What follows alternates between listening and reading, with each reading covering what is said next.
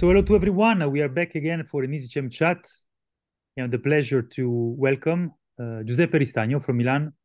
Giuseppe, Hello, Fabio. Hello, everyone. Giuseppe, the topic today will be, I think, a topic that you like. We will talk about defibrillation during cardiac arrest. So the first question would be, is it a shockable rhythm frequent after cardiac arrest? Okay, yes, shockable rhythm actually is decreased over the times. And today, approximately 1/3 of cardiac arrest presents shockable rhythm. But it is also true that it depends by the EMS arrival time, because studies have reported that if you arrive on the scene within the first 3 minutes, the percentage of shockable rhythms can increase up to 65–70%. So this is probably why, for example, in some studies where the number of bystander CPR is very high, you have higher chances to have a shockable rhythm, I presume. Yes, exactly. This is what we have seen in the most recent large randomized trials with incredible percentage of shockable rhythms. And if you look to the witness bystander performance CPR, also the percentage are quite high. Quite high. And of course, if I ask you which is the percentage in patients with in-hospital cardiac arrest, is it different? Yeah, there it is different because usually for in-hospital cardiac arrest, we have other comorbidities, other pathological conditions that leads the patients into cardiac arrest. So there we have mainly non-shockable rhythms.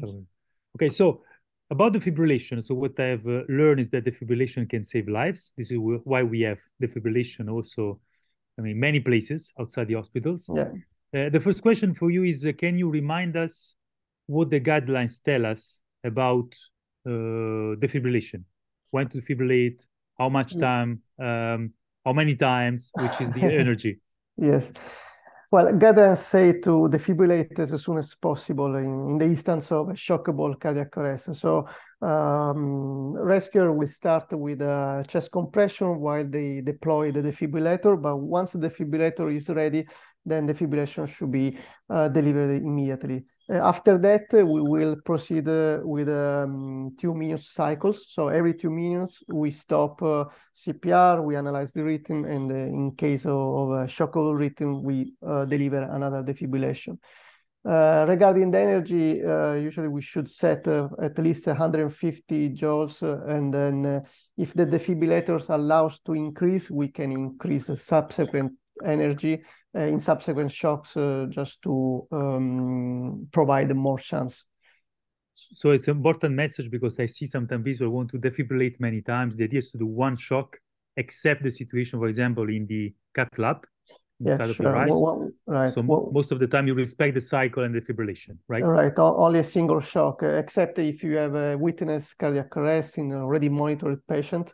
So there you can deliver 3 shocks concurrently, just because if you see a patient going in VF inside of your eyes, then VF just started and the myocardial is vital, so make no sense to perform CPR, you just defibrillate. Last question, because it's important to introduce the next question, is when you consider a shockable rhythm to be refractory to defibrillation. Yes, a shockable rhythm is considered refractory when after the defibrillation we still have either ventricular fibrillation or pulseless ventricular tachycardia, and subsequent shocks are still unsuccessful. So this is the definition. Then usually for the studies, it is considered refractory if shockable rhythm persists after 3 shocks. After 3 shocks.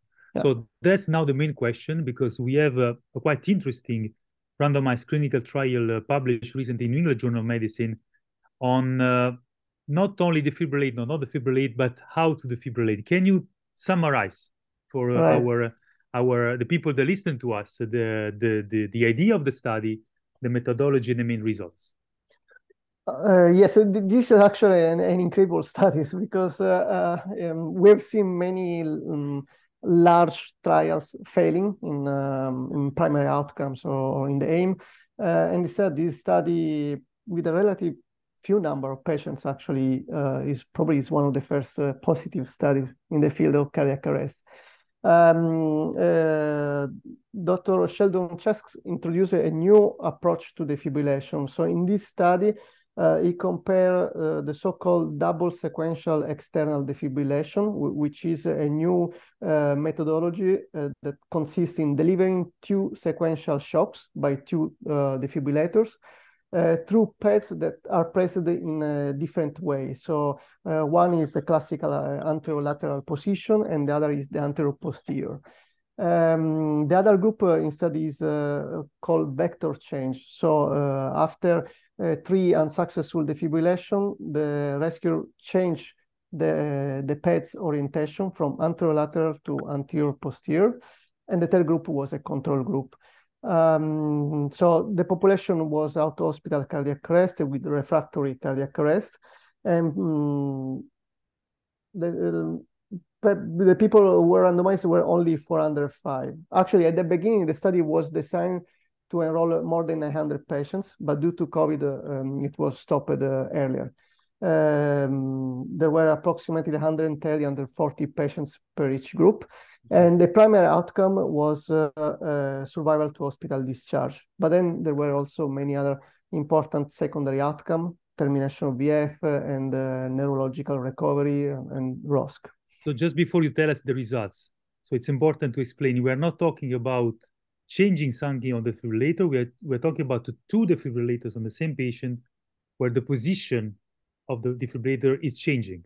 And these patients are randomized when there are 3 shocks already delivered who have not converted the shock algorithm to a spontaneous circulation. So that's exactly the setting. Great. Exactly. After yes, the so-called refractory VF. So in one group, they change the vector of the defibrillation. In another group, they deliver simultaneously two defibrillation with different vectors. So behind this study, there is an important pathophysiological hypothesis, because basically, if the energy, the current delivered by the defibrillator cannot reach totally the left ventricle, and especially the focus of the malignant arrhythmia, then the F can restart. So the idea behind that is that by delivering the shock through different vectors, we are able to cover the whole area of the left ventricle. So this is true for the group so-called vector change. In the group of double sequential defibrillation, we have this concept plus delivering two defibrillation at the same time, so higher energy. So you told us that this is a positive study. What does it mean? Which are the main results? For the primary outcome, which was survival to hospital discharge, both group, double sequential external defibrillation and vector change, presented a significantly higher survival to hospital discharge.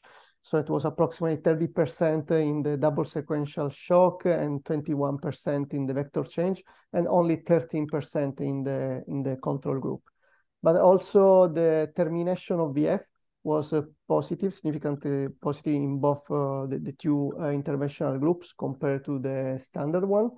And in the group of double sequential shock, also the percentage of ROSC and the neurological recovery were both significantly greater compared to the control group. So this is incredible with only 400 patients divided into 3, randomized into 3 groups. So now, of course, you have been part of many group that has delivered the guidelines, ERC, ASIC. So my question would be, from your point of view as a researcher, how this study will immediately or almost immediately influence, if ever, the guidelines? Well, this is a 1 million question, because it is true the study was positive and probably will have an important impact on future guidelines. But we have to consider also some limitation, let's say. First of all, the primary outcome was survival, long-term survival. And we don't know anything about post-resuscitation care about these patients. So we don't know if there was some difference in the post-resuscitation treatments. Then another important point, especially for the double defibrillation, is the easy to apply this treatment, because you need to carry on two defibrillators. So you need more training, you need also expertise, because the two defibrillations need to be delivered almost simultaneously. So it requires some implementations. On the other side, instead, if we consider only the vector change, this is something easier to be applied. So probably guidelines will not change immediately, but for sure, this can be another option that you can consider after in the instance of refractory cardiac arrest. And indeed, if you look to the past guidelines, the 2021, these the suggestion to change the vector of the fibrillation was already considered as a possible potential last option treatment. So this is something that probably will be not recommended routinely, but can be considered.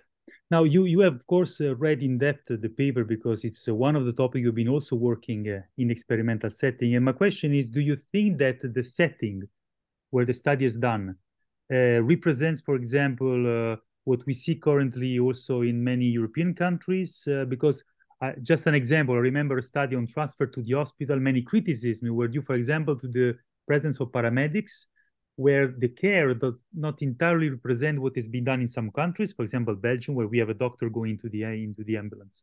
So do you think that the setting could influence the baseline results that you observe in the control group? Is the proportion of patients that have a response to defibrillation in the control group reasonable to you? It looks like what we see, for example, in Europe in other registry.